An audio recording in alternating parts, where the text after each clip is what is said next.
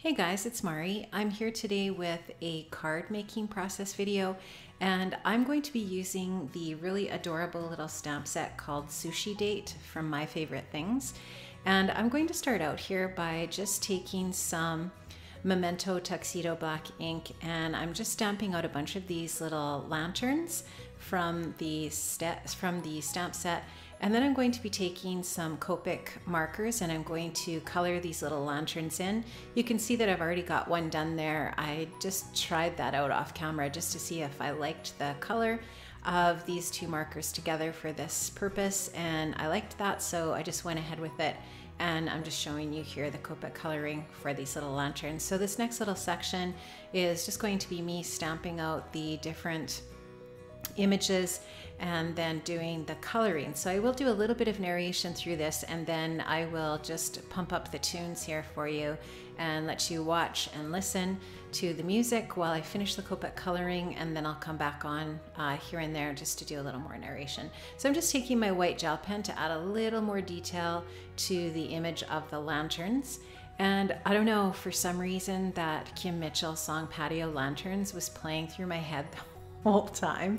I actually thought that would be a really great background song for this layout.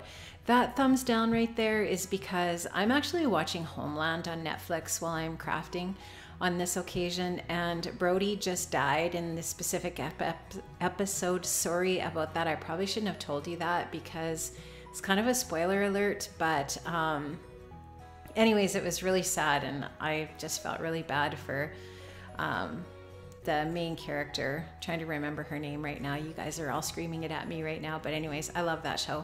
I'm using warm grays here for my little panda. I am putting up the Copic marker colors on the screen for you here so that you can see what colors I'm using for the different little parts of my little panda sushi chef. Anyways, I do not know what color sushi is because I have never tried it. So I had to actually search Google Images for all of my little sushi bits and pieces here to know what colors to color them. That probably sounds really lame, but I actually bought this set for the purpose of making cards for my son because he is a sushi junkie. He absolutely loves it, and he's been trying to get me to try sushi for a really long time, and it does not appeal to me. I'm sorry, but for all those sushi lovers out there, I just I don't know.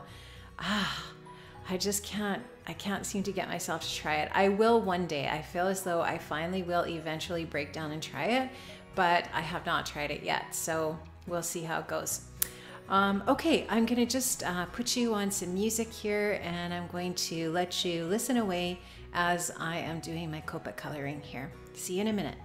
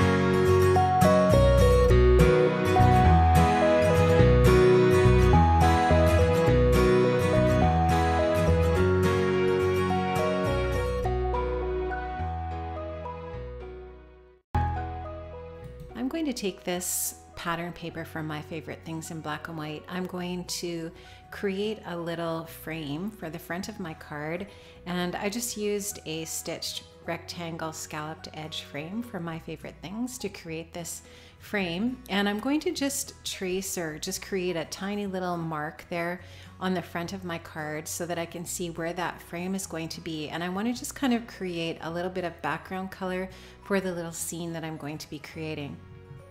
So I'm going to just take some peacock feathers distress ink, and I'm going to use my distress tool here just to do some ink blending on my card front. I'm going to put the peacock feathers kind of at the top of that little area that I've marked off, and then I'm going to use some twisted citron kind of at the bottom of the little area. And I'm not worrying about how well this is blended because I'm going to splatter this with water, and so it'll just kind of blend, it'll look a little bit mottled, and that's how I want it to look. So I'm not being too careful with getting you know, a perfect blend with my blending tool. So I'm just going to go ahead here now and add my twisted citron. I've just taken a little piece of white cardstock just to hang onto the card and to create a little bit of an edge there so that I don't go outside of that penciled off area.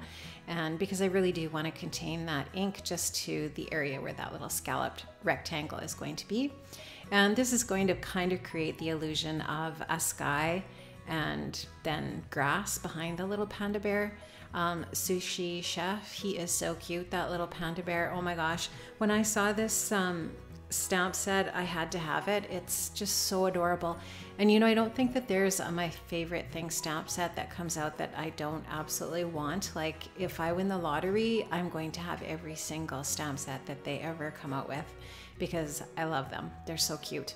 So I'm just going to give that a little bit of a dry now that I've spritzed it with some water. I just sopped up the extra water with a piece of paper towel, and now you can see how that's created the little area of color behind where my little rectangular frame is going to be. So I really like that, and I like the idea of containing my little scene inside of that rectangle. Now I've just taken a die that I have in my stash, and I've created kind of like a little curved line, and that's going to be a little line for my lanterns to hang on. So they are kind of going to look like patio lanterns. Don't worry, I won't break out into song or anything here. So I'm going to just take my little panda, and my little panda is going to be holding that little wooden tray, and the tray is going to have some of that little yummy sushi on there and a little bit of wasabi. And I'm actually going to take the extra little pieces that I've colored and die cut, and I'm going to put those on the inside of my card. So now what I did was I also took that bamboo stamp and die, and I colored that and cut it out, and that's going to be part of my card front. And I also took the stitched rectangle, not stitched rectangle, but stitched sentiment strips die, and I created a little sentiment strip for my card as well. Now I'm going to take my quick dry adhesive, and I'm going to stick down all of the flat bits, and then I'm going to pop some of the little sushi pieces up on some foam tape, and just so that there's a little bit of dimension to my card front. So I'm just creating my little scene here using my glue. I'm gonna put that little tray in the panda's hands. Oh, sorry, pause. And he's going to be serving up that sushi. So like I said, I'm just going to stick some of these down flat, and then I'm going to take and pop a couple of the little pieces up. So one of the little sushi bits is popped up, and the wasabi is also popped up. So I'm going to put the sentiment on the inside of my card because I didn't really like how it looked on the outside. And the sentiment is going to be "You're rawsome," and I love that. I love how that's on that little stitched sentiment strip. I think it's so cute. And then I'm going to take my other little bits and pieces and stick them to the inside of my card. Now to finish up, I'm just going to add a little bit of Wink of Stella, which is so pretty on a card. I'm going to also add a little bit of glossy accents to my little panda's eyes, and some Wink of Stella to my sushi, to my little panda bear's paws, and a little bit of Wink of Stella on the leaves on the bamboo tree that's to the right of my little panda bear. So I really love how this looks. I think it's a really adorable little card. I like how the inside of it looks as well. It just has a really cute little inside to it that adds a little extra detail. And I end up taking my white gel pen and I add a few little white dots to my little panda bear's cap as well.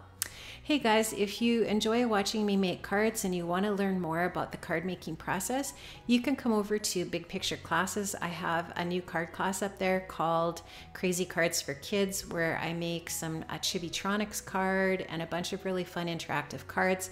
I'll leave the link down below for Big Picture Classes if you'd like to check that out. You can sign up for a 2-week trial if you've never tried it before. There's a lot of really great content over there on Big Picture Classes. Thanks for stopping by, and I'll see you another time. Have a great day. Bye-bye.